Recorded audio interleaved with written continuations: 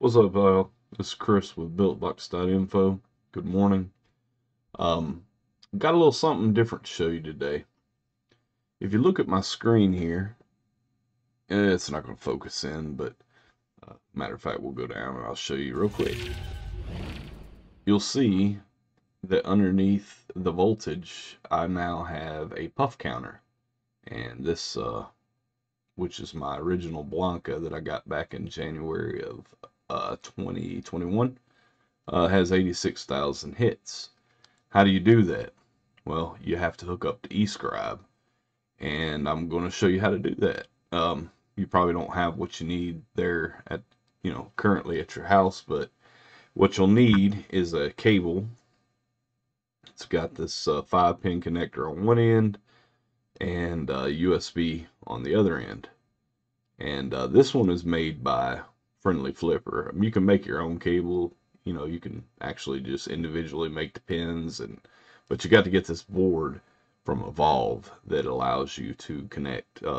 If you took that shrink wrap off, I'm pretty sure this is an Evolve board. So anyway, so what we're going to need to do is plug this in somewhere on here, and I'm going to show you how to get to that. So before we get started, I want to say that first of all, I'm going to hit this. You want to make sure that you're safe as possible. Take your battery out. And as you can see here, this one is still set up default the way BuiltBox has it set. It's got the amps, your ohms, and your voltage. So we're going to pop this battery out, which need to be replaced anyway. And I don't have any voltage just in case we hit the wrong places, you know what I'm saying? The second note that I want to make is I don't think Billet Box Vapor wants us doing this, and I don't recommend you doing it if you don't feel comfortable doing it. That's all I'm going to say. I'm an actual electronics technician by trade. I'm not saying I'm a pro or anything, but, I work around electronics. I mean, to be honest, if I really was doing this... Uh-oh, what do we got going on here? Where'd that juice come from? Oh, I got a little juice on this side somehow.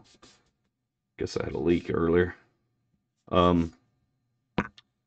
If I was going to do this for work or, working on some soldering or working on component level board stuff, I would have ESD wrist strap on to avoid any ESD discharge. So anyway, what we're going to have to do, on your billet box, you probably got, or, some billet boxes, you're going to have your factory enter on there. But here I've got a mission switch, so we'll go ahead and pop these 4 screws out.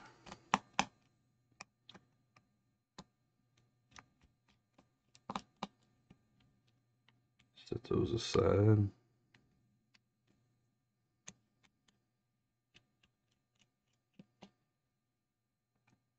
And this one should just pop right out. If you're having a problem getting your inners front order, well, I didn't do a front video, but anyway.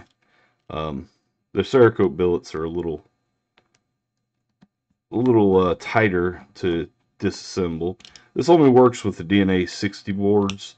The DNA 40 do not have this connection to be able to do this. So what we want to do is there are 1, 2, 3, 4, 5 holes at the bottom of this DNA 60 board. The hole is there, but around the edge, that's an actual electrical connection.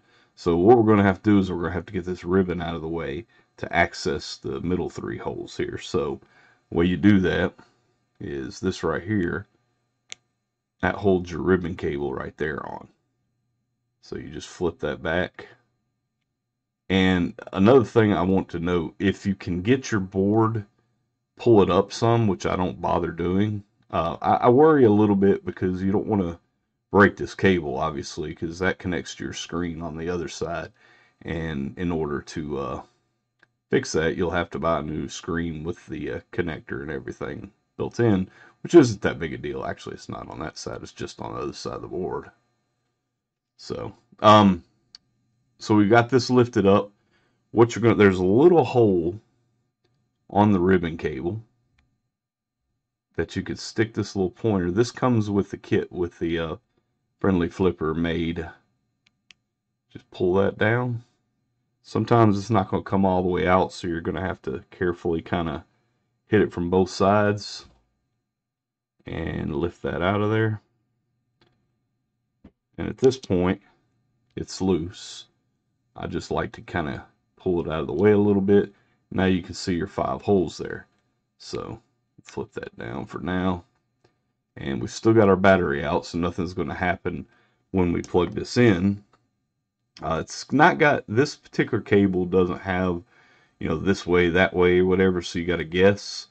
I've gotten to the point where on this particular cable, the side that's, you can notice the pins on the top, they're closer to the top than the bottom. This side, if I hit this right, is right here. So you're just going to take those 5 pins, drop them in these 5 holes, and there we have it. So now, when we pop a battery in, we should hear my computer connect.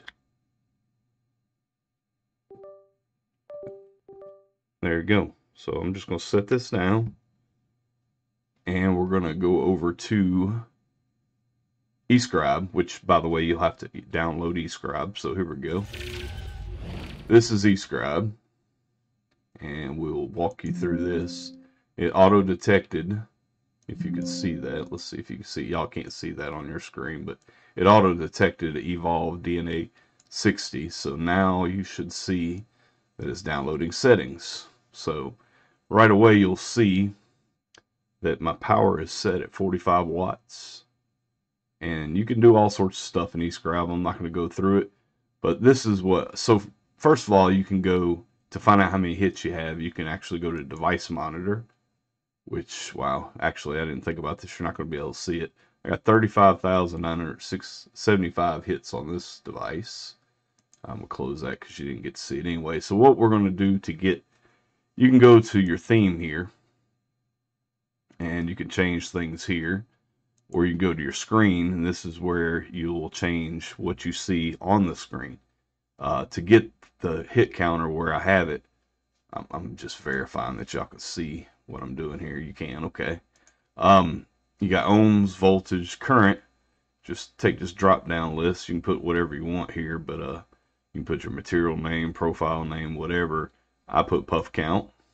And then at this point, hit upload settings to device. And it's going to upload what we just set to the device, and close that out. Pull our cable off, and you heard the computer say, okay, we're done with it. And we're going to put it back together. This is the more difficult part. It's not as easy as it looks, because you have to get this ribbon and get it to go underneath. There's some slack on the other side of it connected to the board. So what I like to do is leave this little latch here. We'll have to pull this up to get it to connect, but I'll leave it down, and then I take my finger. Oh, let's get the battery out of here while we're I'm talking about safety. I should practice it myself. All right. Battery's out. So what I'm going to do is I'm going to take my finger and my fingernail and kind of get it started. Push that to where it's up against that. Line it up a little bit. There we go. So right now it's sitting where it needs to be. So I'll have to lift this up. And then you can take your little tool and the kind of just push on that little hole right there and get it seated in there. Hope y'all can't see that. See that little hole? Grab that and make sure it's into the connector, into the plug there, and just pop that down. You'll hear a little click, and that is it. So I'm not going to put the inner back on until we verify this, but throw our battery back in here.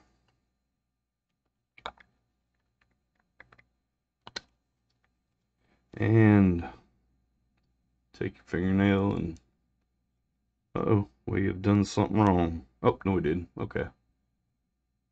Now I should have 35,975 as a puff counter. Or, yeah, or hit counter. And now, well, I hit it a few times before I actually pulled on it, so what was it, 75? I just hit the button 3 times, so yeah, every time, let's go, 1, 2, 3. Well, I guess you got to hold it long enough for it to count as a hit. Yeah, you have to hold it long enough to actually get it to go. So, anyway, that's it.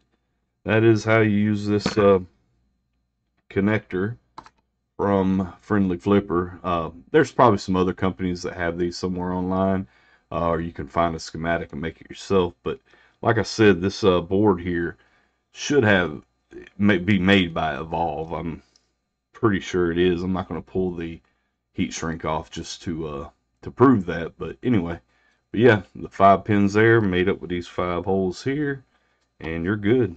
So end result, and while you're in there in Escribe, you can change all sorts of stuff. I'll go back over and show you. Oops, actually I closed Escribe, so never mind, too late. There you could change all sorts of things, the themes. I mean, the DNA 60 doesn't have as many fun stuff you can change like the DNA 75 or other 250 or whatever, but nonetheless you can change if when you pull when it comes, I don't know why you'd want to take it off on your billet box, but where it comes up says Doug Dino and all that good stuff, billet box, I wouldn't want to pull that off personally, but hey, if you wanted to, you could do that. I remember somebody in the community, somebody had gone into eScribe and changed one of these to their name, which actually happened to be Chris. And that box got sold 2 or 3 times before the person that ended up with it just said, I don't want this anymore, and found somebody to send it to take it off for them. So, but anyway, guys, this is Chris, Billet Box Info. And, well, you can't see that because I'm not on the right screen for that. And thanks for watching. This should be one of the shortest videos I've done in a while. But yeah, this is how you set it up.